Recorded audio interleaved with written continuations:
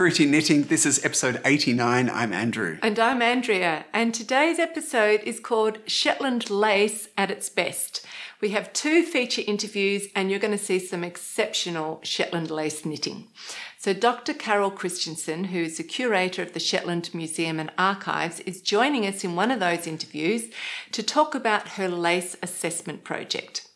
So the Shetland Museum has a very large collection of traditional Shetland lace objects, which all needed to be properly assessed and recorded and photographed and catalogued. And as Carol and her team have been doing that, they've come across some very unusual and rarely seen lace objects and techniques. And part of their research has been to chart and rework these lace motifs in all of their variations so that eventually they can be published in a book and made available for future knitters to use, which is a super exciting project, can you imagine? But it's also a really challenging project. And in the interview, Carol tells us what she's particularly finding challenging about the project, but we also get to see just so many beautiful examples of extraordinary lace knitting and the charts and the swatches that they've been reworking from that. So it's a very interesting interview.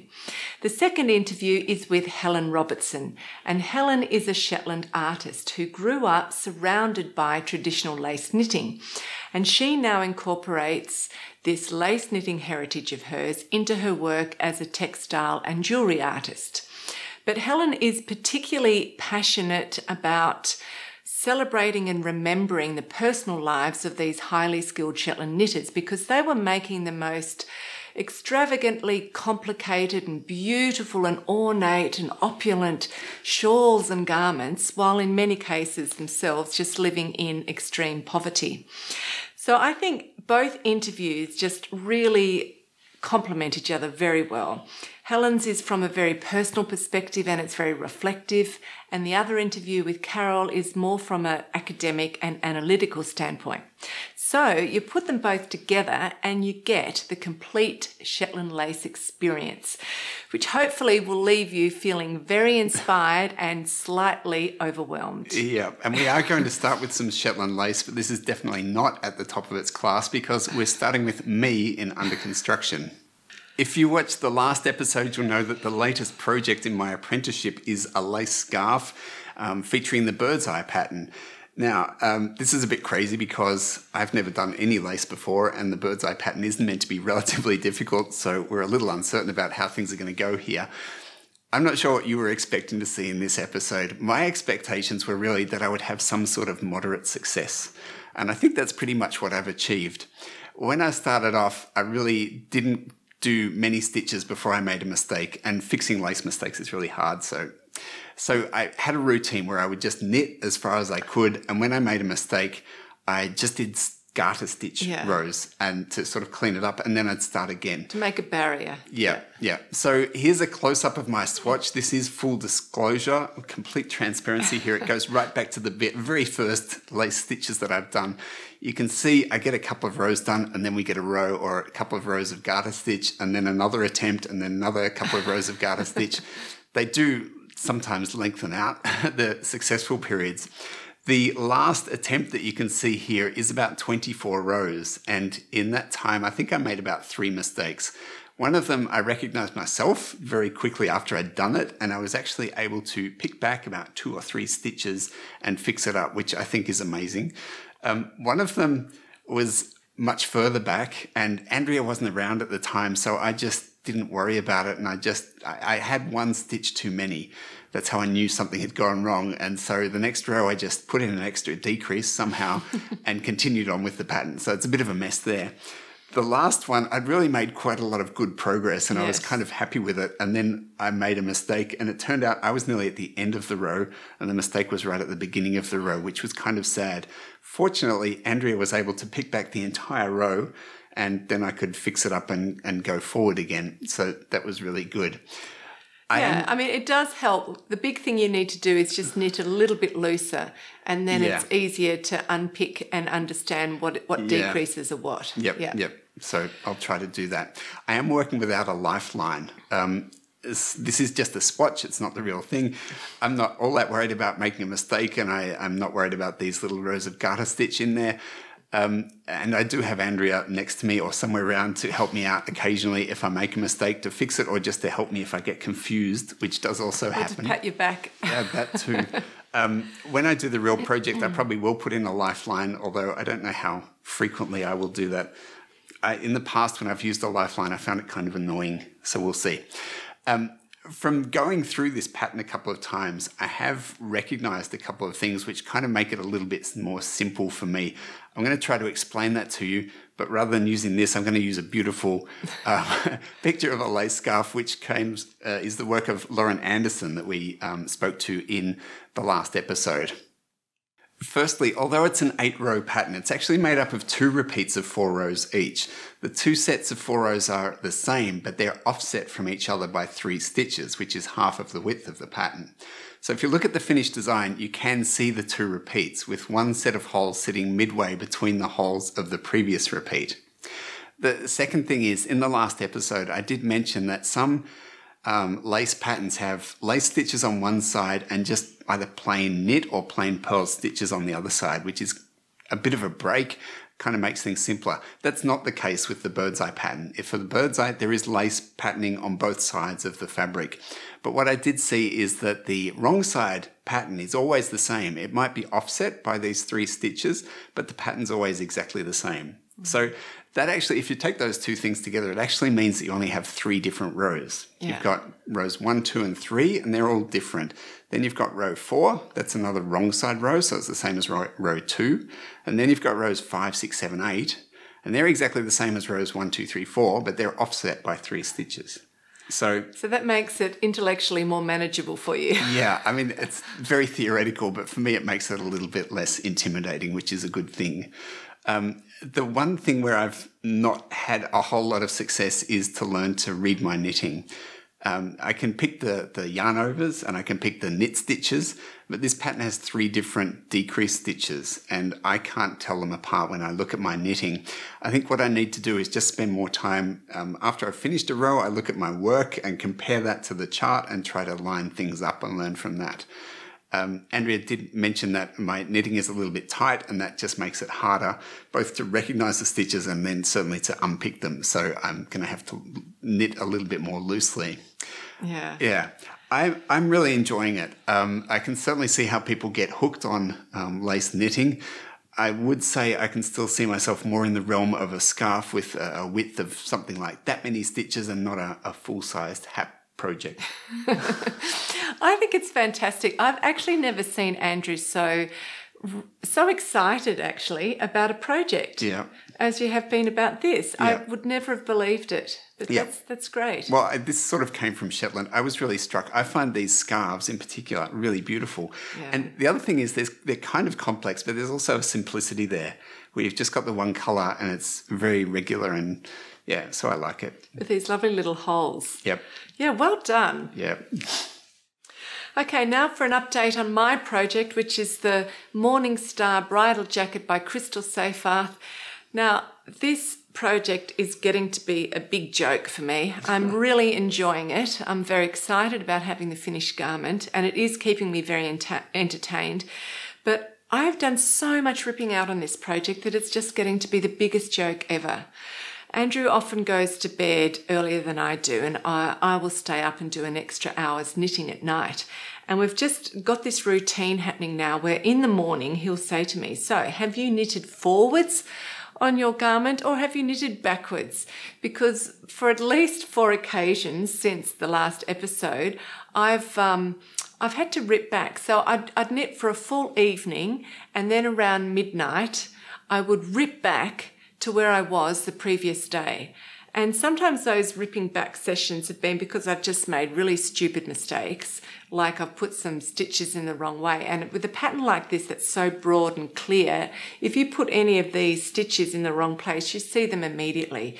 So it's interesting to note that the really complicated fair isle patterns, it's much easier to get away with little mistakes. You can sort of put a wrong stitch here and there and no one notices, but you can't on this. But the other reason why I've been doing so much ripping back is because I've been trying to make this design fit my body shape. So here's a picture of it for new viewers, and the design is based on a traditional Danish bridal jacket which was worn on the island of Fænø. So it's a very fitted bodice, and it's sort of like a corset, and the jacket doesn't close completely across the chest. It gapes open and it shows another contrasting feral pattern on a knitted insert. So this design ideally suits a very classic hourglass figure. So someone who's got a very small waist and a very large bust. Now I do have a small waist, but I lack the large bust. So I have to be really inventive to get the same look. Now just very quickly to go over the construction again. You start the design knitting from the bottom up, and you knit the peplum skirt here flat, so that's just back and forth knitting, and then you do the 3 pin tucks in the contrasting colours, still flat, and then you join it together in the round to knit the bodice in the whole round, and you've got steeking stitches going right up the front because it's going to be a jacket. And I've also added steeking stitches on the sleeves with the armholes are, the armhole shaping. Now the pattern doesn't say to do that. It says to work in the round up to the armholes and then work the top front and the top back flat so that you'd be purling in ferrule. I'm not going to do that. I've decided to put these steeking stitches in so I can continue to work in the round up to the shoulder shaping. Okay, so that's that. Now you'll remember back in the picture of the design that the garment or the design closes completely here down at the waist, and it also closes completely across the top part of the chest, but it gapes open across the fullest part of the bust. How it does that is the shaping is done so it's narrowest at the waist, which is just above the 3 pin tucks, and then it gradually increases stitches up towards the armhole shaping, but it doesn't increase enough for it to fit you properly across the largest part of the bust, and so therefore it gapes open. Now for me, my problem is I can get it really well fitting around my waist, and then I increase up so that it's fitting me properly around the lower part of my ribs. But my problem is that there isn't a big difference between the circumference of my lower ribs and the circumference of my fullest part of my bust. So what happens is I only get a mini gape. It sort of only gapes to about like this, which is really unsatisfying. So I've had to be very inventive, and I'm going to show you a picture now of my knitting so that you can hopefully see the shaping that I've ended up doing. So the smallest part is at the waist, just above the 3 pin tucks. Then I increased out to the fullest part of my lower ribs, but then I had to decrease back in again so that the section that goes around the fullest part of my bust will gape open wide enough and end up looking like the pattern intended it to. But then, about 1 inch below the armhole shaping, I had to very quickly increase back out again so that the upper part of the chest would be wide enough for me and fit me well across the shoulders. So a lot of this work is guesswork, because you can see now that I've got my steek stitches in closing up my armholes, I can no longer try this garment on. So it all adds to the anticipation and excitement of cutting steeks open at the end and seeing if the goddamn thing fits you. Yeah. We'll all be waiting and for if that. the gape is satisfying enough. That's right. I might need a bit of help there. Yeah, it's all about the gape. Coming up now is our interview with Shetland artist Helen Robertson. At the beginning of this interview, Helen reads a poem by Paula Jennings. Paula wrote this poem specifically about Helen's work. This interview is a real Shetland treat, so I hope you enjoy it.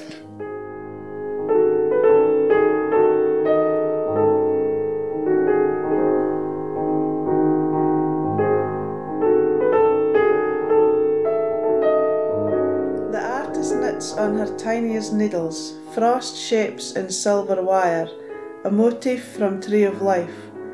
Bone memories of Shetland lace dance through her fingers. Her foremothers gather, curious ghosts. Beasts and boats and seasons move across their eyes. Shawls and socks grow from their never-still hungry needles. The artist coats her shining webs with silver paste, lays them in a kiln. They bake to their crystalline past, but carry summer's warmth and light.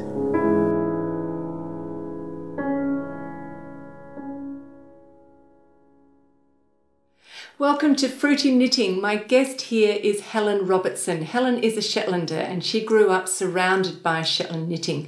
She now works as a textile and jewellery artist and she incorporates Shetland knitting techniques into her work using both wool and wire, which is very interesting. So it's great to have you on Fruity Knitting. Thanks so much for coming and welcome. Thank you. It's a pleasure to be here. Good. Thank you.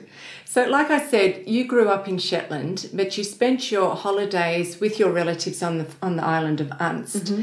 So as someone who's got a long family connection with Unst, in your opinion, why did the finest Shetland lace knitting end up being concentrated on the island of Unst? Well, I think when you look at knitting, and I think knitting develops from the resources that you have to make it. And because Unst is the most northerly isle, the sheep have harsher conditions, so the winters are colder, the wind is fiercer, and so the wool is, as a result, finer. So the spinners in Unst had this lovely wool to spin, and they could spin it really, really fine. And it was able to be spun so fine, and then the lace knitting developed from that. And I think that they had, this is a bit of a joke, but my mum is from Unst, so I like to think that there was a lot of intelligence based in the island of Unst, which enabled them to develop the patterns but also to memorise them, because there was nothing written down. It was a time of like harsh conditions. There was no electric light, there was no paper, and everything was on slates. But the lace knitting and the patterns was retained in their memory. And I have here a sample of my granny's shawl pattern, and it just says shawl, lace 6 hold, 21 scallops, border 10 shells wide, 13 deep, middle 131 loops. And this is the shawl that she made, Faye, using that scrap of paper. It's tiny. So that's the pattern for this? That's the pattern for this, yeah. So all the actual technical detail of how to put the 6-hole lace, how to knit it, was just retained in their heads. And there was beautiful designs that came out of Unst. And so fine was it that in 1899 there was a shawl gifted to Queen Victoria by somebody that was from Unst, was knitting in Unst. Yeah, and you were saying that there was a lot of fierce competition because living conditions were so harsh that was another reason why they kept the pattern secret, because there was a competition into being able to sell your lace. Yeah, knitting was vital to the folk in Unst and in the whole of Shetland. And there was competition. The merchants could criticise if it wasn't good enough, and there was very little sharing of patterns between folk because they were in competition really with their neighbours, which is kind of sad when you think about it, but it was about survival. Okay, so all those factors together made it really a centre of lace knitting. Yes, yeah. I think so. And there's famous Unst lace knitters. There's the Sutherland sisters, and there was the man in Ewison that they found a whole lot of stuff in his. And all that stuff is either in the local museum in Shetland or some is in the Unst Heritage Centre too. Yeah, that's great. Yeah. Okay, now what about your journey into art knitting? When did you start experimenting with different materials? Well, I really started knitting, actually in Unst, but at school we had knitting as primary children, aged from about 8 to 12. We had knitting once a week, but that was always with Shetland wool. And I liked it okay, but I didn't enjoy it too much. And then I went away to university, as a lot of Shetland folk do, and then I came back. But I was unable to work at that time. And my old knitting teacher came along and gave me a pattern for Fair Isle mice, which I have an example here. And I made hundreds and hundreds of these little mice. And then I got an order from the Fair Isle shop, because I'd already sent a lot into Fair Isle, but I got an order from the Fair Isle shop for 100, and that just tipped me over the edge. I couldn't face it, because all the tiny ears are knitted and the head's knitted separately, and the idea of having to do 100 of the same thing again and again and again was too much. But actually, looking back now, because I was unwell then, all the family, friends and neighbours, they all came along with pillowcases full of old bits of yarn and scraps of yarn they'd had. So I had enormous range of colours, even just because it was small quantities, small clues as we called them, small balls of yarn that they weren't going to use, and some of it was vintage because it was going back to the 50s and 60s, this lovely old Shetland yarn, and I made every mouse a different colour. So that kind of got me going with colour. But a few years later I was asked by a friend to make a tiara for her wedding, and it felt like a big responsibility, but the idea of this tiara for a wedding made me think about the women in Unst who had spun and knitted their own shawls. I mean, much finer than this one, like very fine, intricate lace, and they would use them to get married in. And we had a relation that had a beautiful one that ended up being sold. And the sort of legend of that shawl made me think about how could I incorporate that into this bridal commission. So I used the lace, and I actually used this 6-hole lace, which was in this is the shawl my granny made for my christening. So I used the pattern for 6-hole lace, and I had some old beading wire. I tried it out with, and then I got fine silver wire and knitted a tiara. And it's similar to these bracelets, wasn't it? Yeah, I realised that I could use wire then to make jewellery, and it would give folk a different way of connecting with Shetland lace. It was like a new audience kind of thing, and you could wear it in a new way. So I made a lot of jewellery, and now I teach folk how to make the jewellery. Yeah. So then what happened with the lampshades? Was that sort of the next progression? Yeah, it was the next step. They were building the new museum and archives in Larwick, and they were calling for artists to to have art and craft in the building. And I had an idea to create lampshades using Shetland lace. At that time, this was sort of early 2000s, Shetland knitting was not very highly regarded by the general Shetland population.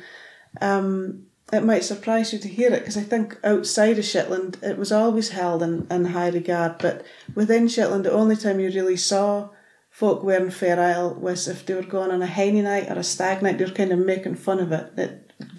They classed it as fancy dress.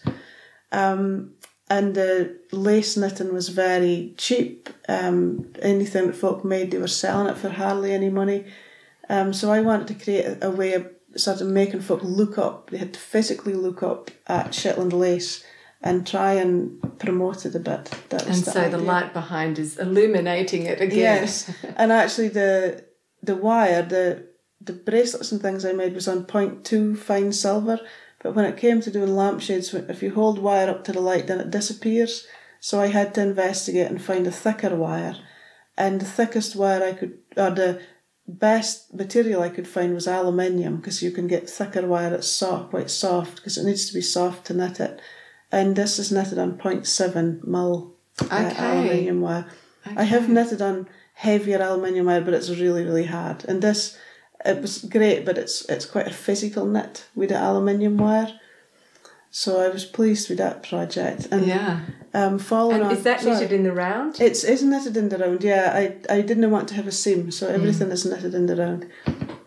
And the ones in the museum are all knitted in the round, and each one is different, using a different Shetland lace pattern.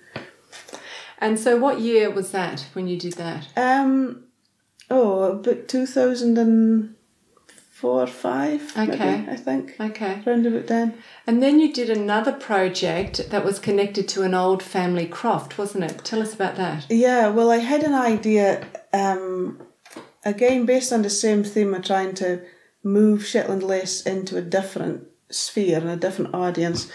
And I'd write a book by Lynn Abrams about how Shetland in the 19th century had 3 women to every 2 men, and that the men had been lost at sea, or they'd been in the Napoleonic War, or they'd emigrated. And so that left the women were here, they were looking after the crafts, and they were knitting. And I wanted to kind of illustrate how some of the Shetland lace patterns, the names of them, is also linked to crofting. And crofting, it wasn't a cosy self-sufficiency. Well, it was self-sufficiency, but it wasn't a choice. It was everybody had to do it to survive. They had to grow their own food, and they had to cast their own peats, and again, it was not a choice. And so my original idea was to get big pieces of fence and put them in 12 areas around Shetland, but I had difficulty getting farmers, crafters to agree to that. So the idea, I just shelved it for a while, but it never really went away. And then I saw a Rylock fence, which is like panels of wire, and realised I could knit within that and not disturb, it was be cattle proof and everything, and not disturb the actual crafter. And so that's what I did. I inserted pieces into a fence that surrounded an old craft, and the craft had an old ruined house. And in the window of the old house, I knitted a lace shawl, and I used patterns that was associated with the domestic environment. So I had the brand of iron lace, and the brand iron was something they cooked on. So I had the brand iron lace, and then the tree of life border, and then a candlelit middle, and that was inserted into the window of the old craft. And then my mum is into family history, so she researched the house, and she found that in 1901, who was living in the house was a widow and her 4 daughters, and the daughters were all in their 30s, and the youngest daughter had been born when the mum was pregnant. She lost her husband and her brother and her father, and all the women gave their occupation on the census as it was works on own account at home knitter. So it still kind of gives me the shivers when I think about it, because that 5 women were surviving through knitting on that very house that I'd put in the. So then it became like, it felt like it was always a tribute, but it felt closer. Really like a tribute, and a very strong emotional connection. Mm-hmm. Yeah, that's a beautiful story. Yeah. Wow. Okay. So, and what about this here? How did this develop? Well, the next project I was involved in was one called Farlan, and it was between Shetland Arts and Fife Arts, and they paired poets and makers. They cross-paired poets and makers for Fife and Shetland, and I was paired with a lady called Paula Jennings, and she sent me small books of poems, and I sent her some jewellery, and it was great because I hadn't connected with poetry since I'd been at school, so it got me right back into reading poetry again. And her poems are very visual, and there was one that really spoke to me, and it was Seabird, what has death left in your belly? And the first line is, the artist has tunnelled your head to a circlet of bone for the beach to wear, a beaked ring for death to rattle on his sigh. And that brought to me images that I'd seen of birds lying dead in Shetland. And usually in Shetland, a lot of the time that's caused just by bad weather, really bad weather, but sometimes it can be connected to oil too. And so I put a monopoly. In the poem there's a dog in the belly of the bird, because she wrote it after a Salvador Dali painting that has a dog in the belly. Okay. So I put a monopoly dog in the belly of the bird to link it to oil and greed, I suppose. Yeah.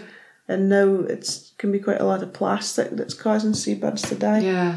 And this was knitted, and apart from the ribs, everything is knitted. And I used 1-ply silver wire, and I had 2-ply and 3-ply, and then I oxidised it, which makes it go black. So when you say 1-ply, that's just like one strand, and then you've held 2 strands together, and then 3 strands here. Yes, that's right. It's really beautiful, and it just sort of flops in a natural way. Thank you. It? It needs to be handled. I think it freaks some folk out. Yeah, some folk really hate it, and some folk really love it. Yeah, I love it. It actually does remind me exactly of what you find on beaches and as you're it is beach combing. Beauty about it, I think, in death. I think that's what. Yeah. And I think bird skulls are generally like that too. They are beautiful. It's very beautiful. And that kind of led me on to doing more. I did more bird things. I made feather earrings and skull brooches and. That's this here. Yeah, just based on the skull again. And this was more. I left the ends because it was more about reaching back. I think it was more about eternity. I think leaving the ends, showing how it was being made. And then this is tang or seaweed, as we cut in Shetland, and that's 3-ply hand knitted. That's really beautiful. Thank you. Well, I would just love to see I'd love to see you demonstrate how you knit with wire or still, and just describe what the challenges are. Yeah, that would be good. So when I'm knitting with wire, I use fine silver wire, and that's 99 point whatever % pure, as opposed to sterling silver, which is 75% silver. The fine silver is much more pliable. Okay. Sterling silver would just break. And I use 0.2 mil, but in order to get a bit more sturdier, then I use 2 strands together, usually when I'm doing my bracelets. Okay. The challenges with knitting with wire, you can't, if there's a kink in your wire at all, there's a good chance it's going to break at the kink. So you have to make sure your kinks are smooth. It's good to pull down the wire after you've knitted it, and you can't do 3 together. You need to do slip 1, 2 together, pass, slip, stitch over. I think the key thing to remember when you're knitting with wire is it has absolutely no stretch at all. So if you're harsh, if you're fierce with it, it's just going to break.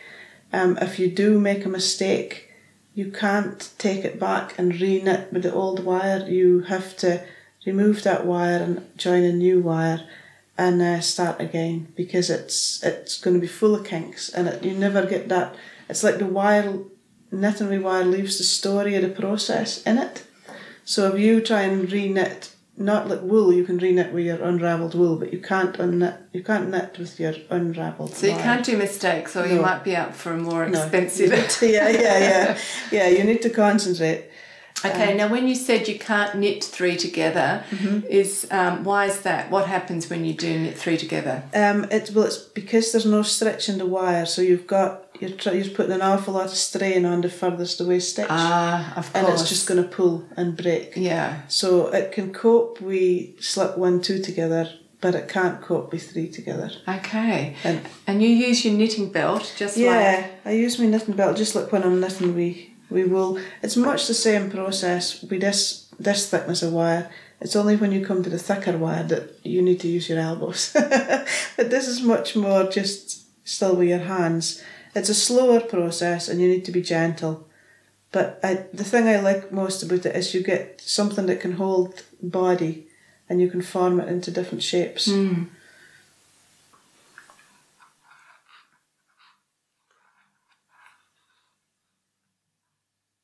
So I'm going to do 2 together. And it's just, you just need to be careful when you're doing that and not expect to be able to do it fast. So you're holding the wire in exactly the same way. You're just going slowly and smoothly to make sure that the... And I'm pulling down. See how I'm pulling that down before I put in the needle? Yeah. Because otherwise I'd be stabbing at it and then there's a chance that you can break the wire. So all your process is being done carefully in order to not break the wire. And then I pull down the row.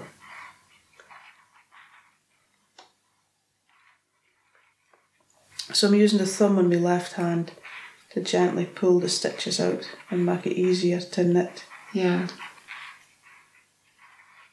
So how long will it take you to knit a little bracelet? Oh, depends if I make any mistakes or not. So if you're joining in a new yarn, a new wire, do you have to weave it in, or how do you join it, or is it going to stay fairly solid? You don't have to worry about it unravelling?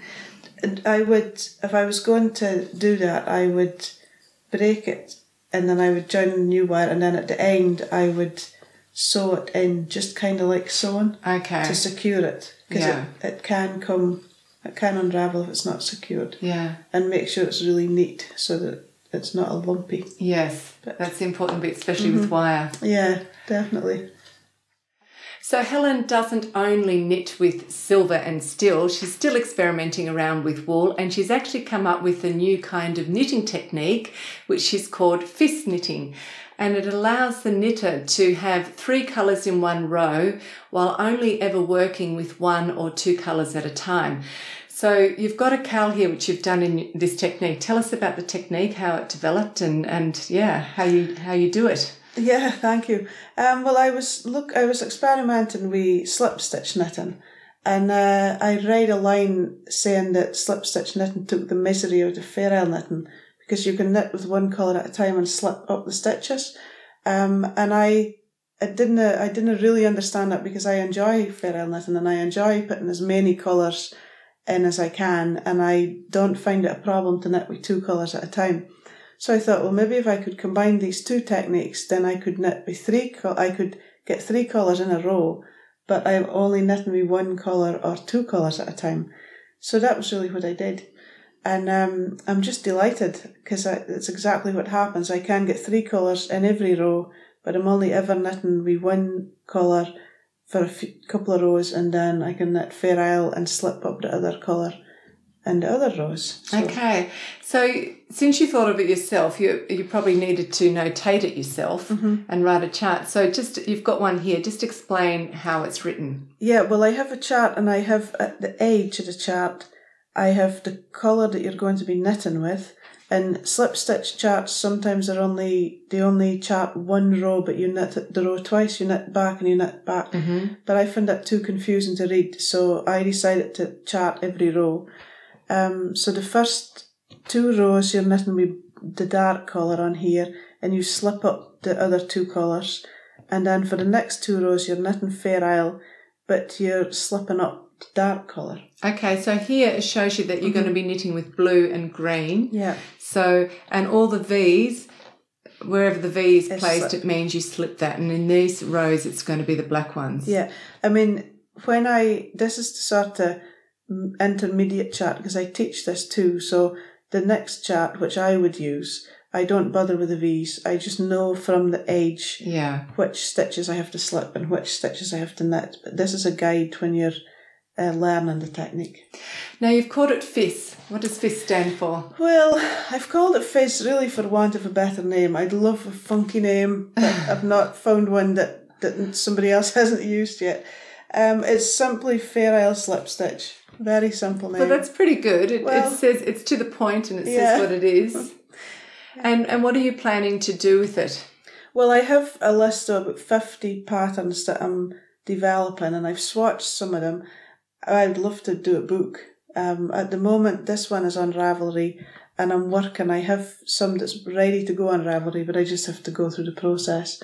It's enjoyable. I want to try and push it a bit too. Yeah, that's great. Well, it's been really great to hear about your work, and it's so diverse what you're doing. You're doing multifaceted kinds of knitting here, and it's been really fantastic. I think one of my favourite really is this kind of knitting art. Yeah, I do enjoy it. I do. Yeah. I do love telling a story. Everything I make has got a story, but I'm not very good at getting the story out. So I need to do more work on actually telling my story. So well, you've told your story a little bit today, which we're very grateful for. Thank you. So thank you again for being on Fruity Knitting. No, thank you. So we'll say goodbye to the audience. Okay. Bye.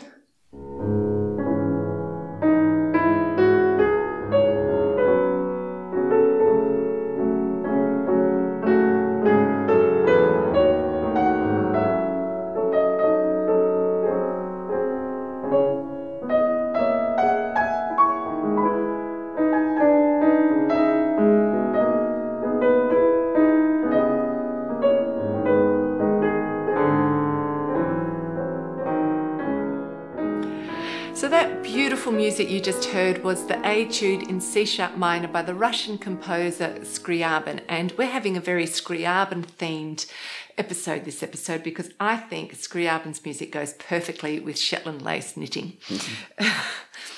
So Scriabin mainly wrote for the piano, and when I was studying at the Conservatorium, he was my absolute favourite composer alongside Ravel. And I just think his music has such a bittersweet intensity to it, but at the same time it's very luscious and opulent and extravagant and bombastic in a way. And I think Shetland knitting, particularly the knitting that you're going to see in the next interview, it's so intensely beautiful and intricate and opulent and extravagant as well, and worn by the wealthy in many cases.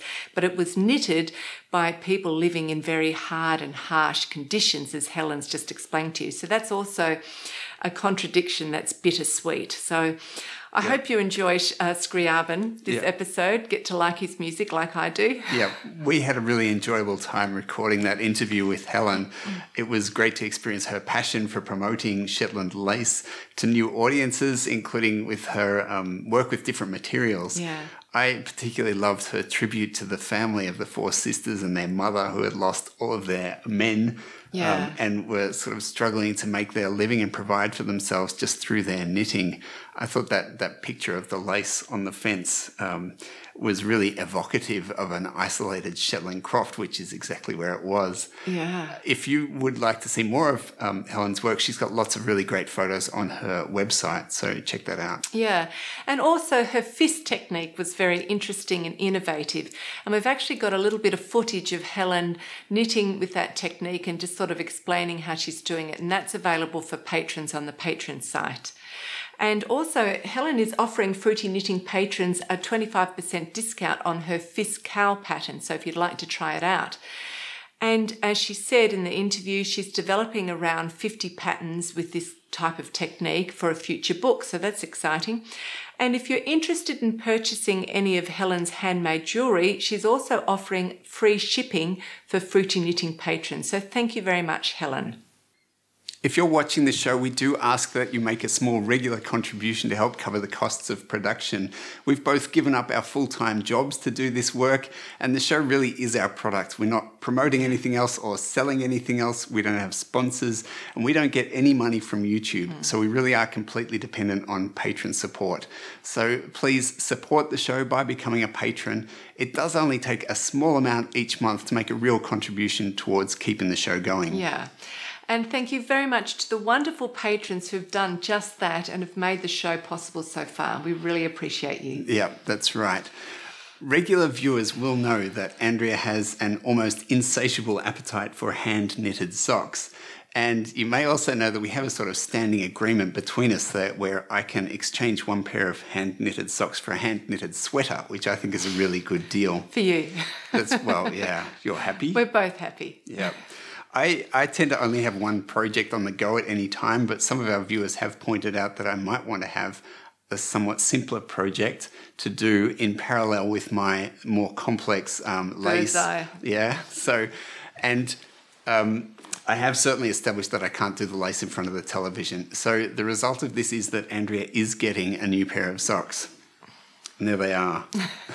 The yarn that I'm using here is called Dorset Hike. It's from Solitude Wool. We actually spoke to Gretchen from Solitude Wool as our guest on Meet the Shepherdess in episode 72. The yarn is it's an 80% blend of 80% Dorset, 20% nylon. Dorset Hike, isn't it? No, just Dorset. Okay. They're Dorset sheep. 20% nylon. It's a woolen spun 3-ply. Anyway, it's meant to be fantastic for... it's meant to be a great hiking sock. Yeah, that's right. Which I'm really looking forward to. Yeah, the Dorset fleece is they call it a downy fleece, so it's meant to be really cushiony and soft, but it is also very sturdy. This is spun up to be a hiking sock yarn. Yeah. So hard wearing. Good hard wearing. And it is. It's very beautiful. It's also hand dyed, and you may or may not be able to see here that there's lots of lovely subtle colours in rusty sort of autumn colours. Yeah. Which is great. Yeah. So tell us about the pattern. This is my first pair of hiking socks that I've made, or boot socks. So it's much chunkier than anything I've done before in socks. The pattern is called the Blueberry Waffle Socks pattern by Sandy Turner. It's a free pattern. I think it's pretty well known. The waffle pattern is pretty simple. It's kind of a rib on only 2 rows out of every 4, but it does give you a really stretchy sort of result, and it's meant to give a really good fit. This one's standing up very well and stiff. That's because you're knitting very tight. Super tight. They're going to last forever. So they are. They're like cement socks, except for they're not. I mean, they're very soft, but they're going to be very hard wearing, which is what I want. Yeah. So I'm not complaining. Yeah, so they're coming along. It's interesting switching between the Shetland lace weight single and this somewhat chunkier yarn. I'm making really, really good progress on this. I think I should have them finished by Christmas, and you'll be able to wear them on the mountains in Snowdonia. Yeah, I'm looking forward to it. And you're doing the typical heel flap and turn and gusset kind of sock, which I like. Yeah, it's great. We've had this yarn for a while. We've got two different types of, or the same type of yarn, but different colourways. Yep. And one is meant to be for me and one's meant to be for you, but I wonder if I'll get both. Anyway, well done. I'm looking forward to them. So we've been running a patron-only knit-along over on the Fruity Knitting Patron Community Forum. And this is a knit-along where you can knit any project of your choosing as long as you're knitting it with Millpost Merino yarn. So we've ordered some ourselves, and this is going to be the jumper that Andrew gets in return for knitting me these lovely socks. I think he's getting a pretty good deal. Huh. So there's lots of projects being knitted up on the forum so far, and they're all looking lovely, so keep going. Now, Harry and Murray are two Australian brothers who are working their 6th generation Australian family farm that's just outside of Canberra in Australia, and they farm superfine merino, Saxon merino sheep. And so if you haven't seen that episode, it's a Meet the Shepherdess episode, and it's back in episode 86. You need to go back and watch it. They're really funny, the two brothers, and it's a good segment. And there's just really great footage of the Australian bush as well. So I'm sure you'll really enjoy it. Okay, so this yarn has arrived, and I haven't actually knitted with merino for quite some time now. I've just been thinking about it, and I think in the last 2 years, I've mainly been knitting with a variety of British sheep breeds. So it's quite amazing to me how soft this yarn actually is. Now, soft isn't a quality that I normally actively go looking for when I'm picking a yarn. So, but it is quite overwhelming when you've got it in your hands and you think, wow, that's quite soft. So I'm really interested to see how it knits up and how it's going to look. So I've sort of pulled the plies apart at the end, and I can see that it is 3-ply here. So it's been 3 plies have been plied together, and that makes it a really great yarn to knit cables with, because it makes the yarn very smooth and completely evenly round, and it'll give cables a really good stitch definition. So I'm going to knit something that's cable-y for Andrew. So either a cardigan or a jumper. He actually needs a cardigan. But I've spent quite some time now just looking for a pattern that fits all the criteria we're after. So first of all, it has to go with this yarn. This is a DK weight yarn. Secondly, it has to look good on Andrew. Third, he has to want to wear it. And fourth, I have to want to knit it. And for me to want to knit it, it's got to have a certain amount of challenge there, be interesting and complicated enough to keep me excited. And I've just realised that there's such a lack of good male patterns for men. You know, like there's a lot of really good basic simple ones that are just like classic designs, but sort of on the more complicated end, there's very few to choose from, which, so there's a lack there. You've got to get out, call out to all designers, start designing for the men in your life. Okay, so what did I want to say? So I haven't had much luck there, so I've ended up coming back to Alice Starmore's Aran knitting book, and I'm looking fairly seriously at her pattern, which is called Irish Moss. So you might be able to see here that the main front panel has delicate curving lines which sort of look like ripples on the water. I think they're very beautiful. It's all twisted stitch cables, but they don't actually pass under each other.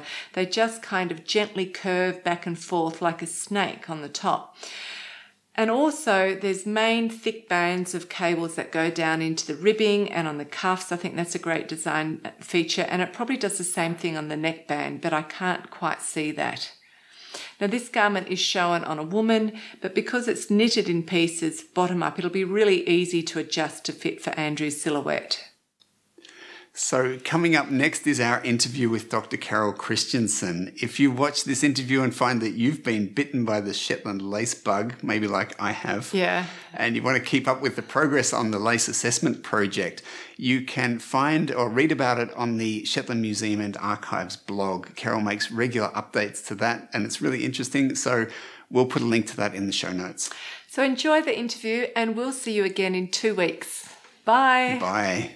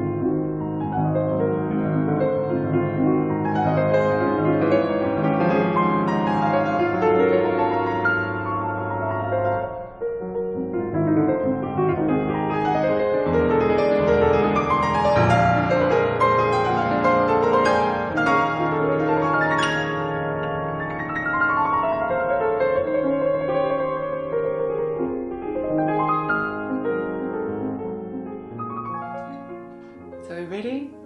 You're ready? Off we go. Welcome to Fruity Knitting. I'm here again with Dr. Carol Christensen, who is the curator of the Shetland Museum and Archives. Currently, Carol is working, or she's leading, the lace assessment project. So together with her team of 3 other lace experts, she is recording, assessing and photographing around 400 pieces of hand-knitted traditional Shetland lace. It's a 2-year project and Carol has kindly agreed to give us an update on how the research is going and what they've discovered so far. So thank you, Carol. We're really privileged to have you on the show again. I'm very grateful. So welcome. Thank you. So what is the aim of the project and who's working on the team with you?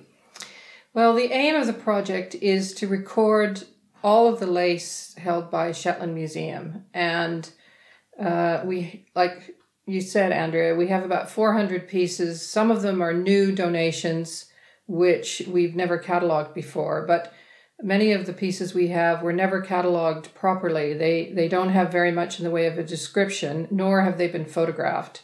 So we are doing all of that, and we hope to have a publication at the end of it, which will give us some more insight into how lace was constructed. So that's a lot of work. It is a lot of work, and I have 3 people that are helping me. One is Tracy Hawkins. She's the collections assistant on it. And then 2 craft specialists, Anne Jensen and Kathleen Anderson. Okay. So what do we already know about the history of lace knitting in Shetland? Could you just give us a very quick summary of how lace knitting has developed here? Well, we think lace knitting started in the late 1830s, just about the time that Queen Victoria became queen. And it really is a Victorian fashion item to some extent. It had its heyday really between the 1840s and, say, the 1880s, but it continued on into the 20th century, and instead of a lot of shawls and stoles, which were common in the Victorian and Edwardian periods, it moved into blouses and continued with christening shawls. It was a cottage industry, literally a cottage industry in Shetland, where women would, mainly women, but a few men, would make, design, spin, knit the lace, and it was traded at local merchants, and then it was shipped worldwide. Okay. And then it started becoming less popular at the beginning of the 20th century, would you say, when Farrell took over? Farrell did take over, but lace continued on, mainly at a smaller scale because of fashion changes. But in the 1920s, there was kind of a fashion to have women's what they called blouses, but they were sort of knitted, lightweight knitted jumpers that they wore. And those were quite popular. Also, we see in the 20s and 30s bed jackets, and they were sometimes edged in swan's down. And so it continued on as a luxury product, but not to the scale that it was in the Victorian period. Okay. So you mentioned Anne and Kathleen. So Anne Jansen and Kathleen Anderson are two sisters who are well known in Shetland as being expert lace knitters. We actually featured them on Fruity Knitting back in episode 64. So if you want to have a look at their very beautiful work, you can do so in that episode. So the three of you are working really closely together. Can you talk about what each of you is doing and yeah? Yeah. Anne and Kathleen come in every few weeks, and we get out different pieces of lace and we discuss them together. So we lay them out and we look at them in their entirety, and we discuss how they were constructed and the patterns that are there. So with a stole like we have in front of us, this kind of garment has a center, which may have, up to 6-8 different patterns in it. It has a border, which again has many different patterns in it, and it has a lace edge. So we look at those three elements and the patterns within them. And then we start to choose which patterns we want to look at more closely.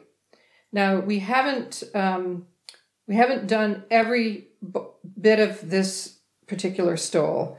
What we've done is we've chosen this pattern and this pattern to look at more closely. And the way that we're doing this is that Anne is charting these patterns, and she's charting this one, and then Kathleen uses this chart and she makes a swatch. And then we bring these back together and we look at them in comparison to the original. And so we're trying to get actual swatches and charts for each one of these that we choose. So that's basically what we're doing. So you're choosing the more unusual lace patterns that you're finding to chart, because I suppose some of them have already been charted, some of the very common patterns, yes, is that right? Yes. I mean, there are other books out there with Shetland lace patterns charted in them, and some of those were based on pieces from the collection. But there are many, many patterns in these pieces in our collection that have never been seen by anyone. Even Anne and Kathleen have been introduced to new patterns. And so we feel it's important to get those patterns charted and understand them and make them available. And of course, these charts will end up in the publication. Yeah, that's great. So what about this one here? So you've got, that's obviously Kathleen's swatch. Yes. And is that taken from which chart? That's this chart here at the top. So this is the photograph of this particular pattern. And then Anne goes home and using Stitch Mastery, she charts this. And then Kathleen makes the swatch. And these swatches are made out of Jamieson and Smith 2-ply Supreme lace is what we've chosen. And then again, we come back together and we look at it and compare it. And in most cases, has it been pretty uniform, or have you found some unusual things happening that you didn't expect? One of the things we've discovered in charting these individual motifs is that some of them are not completely centered, or within themselves they're not centered, and there seems to be an anomaly between the sort of beginning of it and the top, the front, the bottom of it and the top of it. And what Anne and Kathleen have discovered is that in particular in not in stoles but in shawls where you have the border has to have a mitered corner, that instead of decreasing or on the corners of it, on each corner, because the border is shaped like that, there's decreases that are put within the pattern. And this is done in a really complex way depending on the individual pattern. So sometimes it'll be at the top of a diamond, for example, because as you move upward, you need to decrease. And we found in one shawl, there were 100 stitches that were decreased over the length of that border, over the width of it at the top, from top to bottom, which is a lot of stitches to get rid of. but of course the patterns are really complex. And so these decreases are hidden in there by the knitter, and it's a really clever way to do it. So we're trying now to chart both the pattern as it is with those sort of embedded decreases, but also as it would be if you didn't do that, because of course the publication will be just individual charts that you can then use to knit the shawl that you want. And we'll provide both. So if you want to use it in a border, then you can use that clever decrease. I can't wait for this book to come out. That sounds so exciting. It didn't happen in every shawl, but we have discovered it now. That's amazing. That's really clever. Yeah. I can't wait to see it. Yeah, it is really amazing. When you think about the design of it anyway and the construction of it, to be able to do that as you're knitting is amazing. Yeah, that's brilliant. Okay, and what about the shapes of the individual patterns? Well, the other thing we discovered was that as you knit, when you're knitting a whole piece, each individual pattern is affected by the other pattern. An experienced lace knitter will know this, but as we create a chart, which is singular, what we see is that, and this is difficult to see in a way because the gauge is different. This is a piece in silk and it's very fine, and this is obviously 2-ply wool. But what we see is that this is sort of its flat self in a way, whereas this has been affected partly by a repair, but also by the fact that there are two of them together, and then there are stitches there's different patterns above, and the shape of those individual patterns can change, even sort of at the top or at the bottom, depending on what's around them. And so this is something to keep in mind when you're designing your own shawl, that if you can swatch an individual pattern, but it may not look quite the same when you put it in a border with other patterns around it. Yeah, that's really a deep world of lace knitting to learn about, isn't there? There's so many things. It just is layer upon layer. Yeah, and this is the beauty of charting, swatching, and bringing it back to the original and comparing, because you're starting to see things that you wouldn't have noticed otherwise. So many Shetland lace shawls are really complex with multiple intricate patterns just included in a single shawl, but crepe shawls are very simple in comparison, and we've got two in front of us. So what can you tell us about crepe shawls? Well, crepe shawls, as you can see, are quite simplistic in their design, but they had periods of popularity, in particular late Victorian period and the Edwardian period. We know from the research of Dr. Rosalind Chapman at University of Glasgow, who did her PhD on the Shetland lace industry, that there was a demand for them in this period. But we also see later ones, probably 1940s or 50s, and we have an example of one of those here as well. The beauty of them is their simplicity, really. As you can see, there's not a lot of pattern. This one in particular, it has a center and it has a lace edge, and it doesn't really have much of a border. This one has a center and it has an old shell border and then a lace edge, which is a bit more, well, both of these lace edges are quite interesting, beautiful ones. The crepe shawls are very, very fine. And they get their name really because of the drapiness of them, but also the word crepe is a French word, and it means wrinkled or curly. And that's to do partly with the garter stitch, but also these were meant to be knit with yarn with a fairly high twist. Some are and some are not. So the reason they're called crepe is some people in Shetland don't use that term, but they have been known to be called that, and we call them that in our catalogue.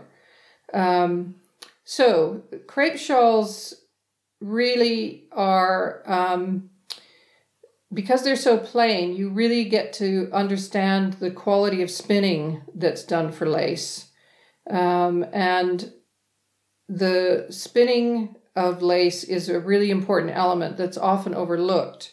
But the spinner was key to the actual execution of a lace garment. And without her expertise and skill, the designs that you see wouldn't be very wow.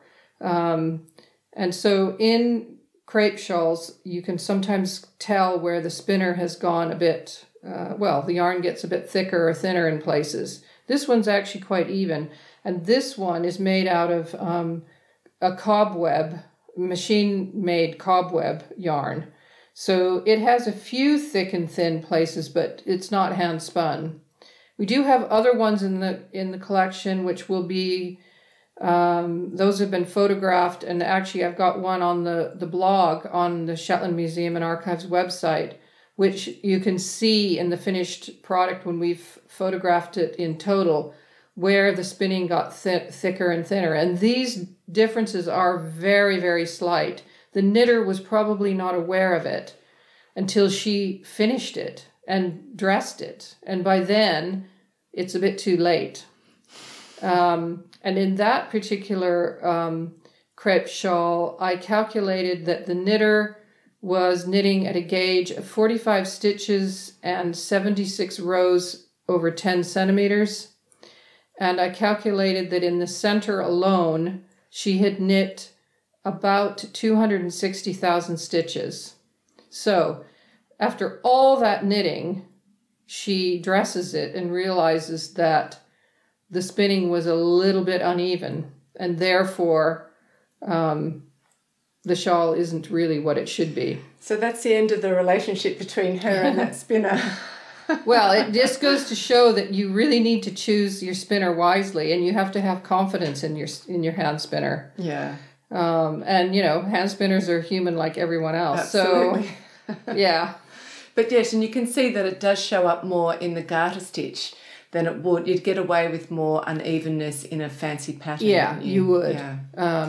We do have many examples in the collection of really fancy patterns where the spinning is uneven and it's obvious. But and I think those are really interesting because I think they show skill level and that kind of thing. But anyway, the crepe shawls are really beautiful, and they're quite simplistic. And worn with the right garments, they would be a pretty spectacular looking piece of knitting. This one is probably a christening shawl. Now, this one is interesting because it's got a center that's knit on the diagonal, still in garter stitch, but knit on the diagonal. And this seems to be a slightly later convention, maybe, like I say, 1940s or 50s. And Peyton's put out patterns for these, although they did say that this kind of thing had been in their collection for some time. But also Sharon Miller has a pattern for a diagonally centered crepe shawl. So they're just another way to do it. And they do look really quite interesting when you see it on the diagonal, I think. It does. It looks quite special that way. Yeah. Okay, now can you tell us briefly about one of the more unusual pieces of lace that you've been looking at? Like, have you found any surprises, big surprises? Well, one of the most interesting objects we have in our collection of lace is what my colleague at Glasgow University, Rosalind Chapman, identified as a burnous. And a burnous was a kind of a shawl or cape-like garment that was popular between 1850s and 1870s. And it's actually a Middle Eastern garment. Britain had the empire, and this exoticism of clothing was really popular in the Victorian period. And so we see women wearing burnous as a cape, as a type of cape with a hood in this period. And here's an example of a picture of one that isn't lace, but you can see it's quite wide at the bottom, and of course it works well over these huge Victorian skirts, because of course they can't wear a proper coat. They have to wear some kind of a cape over dresses that big. But it always has a type of hood that hangs down the back, and there's always tassels involved. And this gives it its exoticism. And we have one of these in Shetland lace pattern, and it happens to be in red and white. So this is what it looks like on a mannequin, and it's quite a big garment, and we've draped the hood as it should have been worn, and you can see with this big dress that you see the beauty of it spread. And of course it comes down in front, and there are tassels here and there are tassels at the back. So of course, as part of this project, we wanted to examine this piece more closely and understand how it was constructed. And it's really quite complicated. This top part here is the hood that comes down. And it is very drapey in that way. And the bottom of it, this is where it starts. So it's constructed with a lace edge and a red half of the border knit around this way, just knit long. And then the white half of the border is picked up along here and knit up. And where there are live stitches here at the center, these are used to start the white stripes. And so they're knit up, and then the red is added on, and it's knit in to the white as it's knit up. So all the white is done, and then the red strips, or at least they're begun, and then the red strips are begun. And here, the shaping is done with short rows. And so all of this goes up and continues up into the hood area. And then it has wings on either side, which are these front parts. And they're done with just increasingly shorter strips as you go up. So it's really a triangular shape with a big rectangular bit at the top. Amazing construction. The other thing that's interesting about this is that the three main patterns, which are this one, and this one, they appear in a publication by Jane Gauguin of Edinburgh, one of her knitting pattern books, in the 1840s. Now, this particular garment was said to have been exhibited at the 1851 Great Exhibition at Crystal Palace, but we've never really been able to find evidence of that. Even though many stalls were showing Shetland lace, there's nothing saying that there's a red and white Bernu there. So we don't know if that really is the case. It's a completely stunning garment, isn't it? Absolutely beautiful. It is totally amazing. And we also know that through Rosalind's research that, you know, there were special orders for things like opera cloaks that were sent up to places like Unst, and knitters were making opera cloaks out of Shetland lace. So this is the kind of thing that would have been worn by a Victorian woman, say, to the opera or just promenading in London. Wow. That's incredible. Okay, well, look, it's been so interesting, this interview. I'm so appreciative that you've come on Fruity Knitting to share the research with us. It's really great. Just to finish off the interview, can you tell us what's proving to be the most challenging thing about the research for you? Well, the difficulty for me in particular is that I have to catalog each one of these pieces. And in order to do that, I really would prefer to be able to name the patterns. But of course, many patterns don't have names. So we've been trying to figure out, how do we describe these patterns? And I just don't want to have to give it my own name, because that's somehow putting some kind of historical record on it that shouldn't be.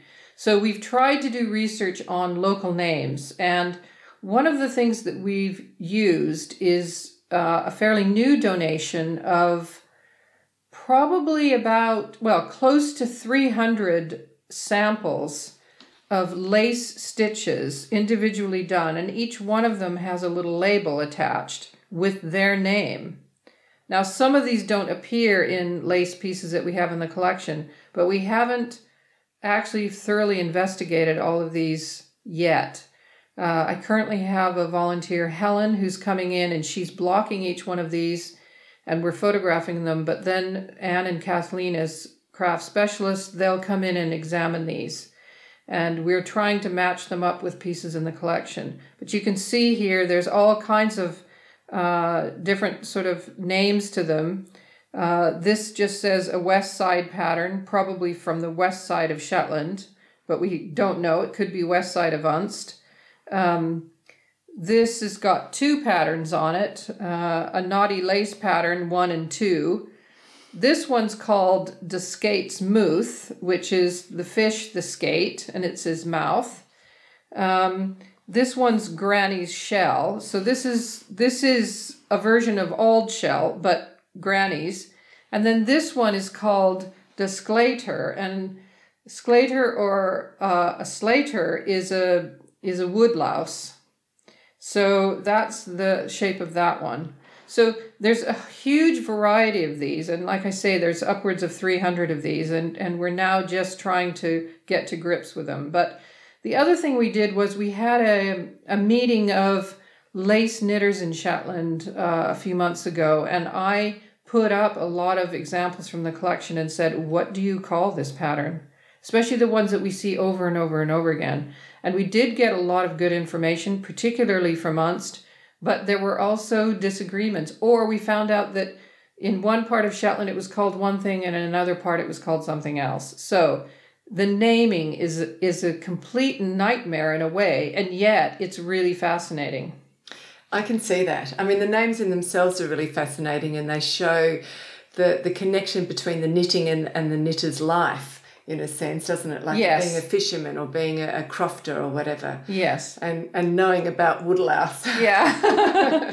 So that's really interesting. But it is a problem because the names happened organically, but in order to catalogue, you have to kind of get rid of some of that organic procedure, don't you? Yeah, and that's a difficult thing because, of course, we want to record the organic, but then, you know, just because it was called this for one shawl by one knitter doesn't mean it was called that for another. So I'm still trying to figure out how we're going to get to grips with this. Well, I wish you all the best of luck. Thank you. I'm sure it'll be interesting anyway, whatever you decide on. Yeah, thanks. That's great. Well, look, thank you so much again. We are so appreciative that you've come on Fruity Knitting and shared this research with us. That's great. Thank you. Well, I think we should say goodbye to the audience. Bye.